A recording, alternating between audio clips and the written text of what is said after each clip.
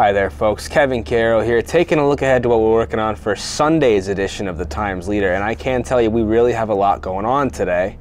Jennifer Learnandes has a look at what voters need to know ahead of Tuesday's primary election, and if you didn't hear, former President Donald Trump has weighed in on the Pennsylvania gubernatorial race.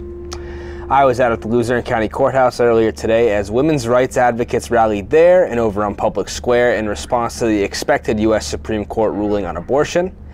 I was also over at the 44th Cemetery where Wyoming Valley Ghost Tours held a craft fair. That's right, they held a craft fair inside the cemetery. You're going to want to read on that.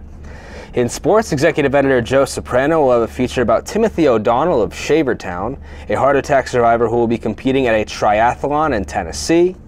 And features writer Mary Therese Biebel will have a look ahead to the upcoming Fine Arts Fiesta. And remember too folks, Blackout Bingo is underway. You can find your in the paper each and every day.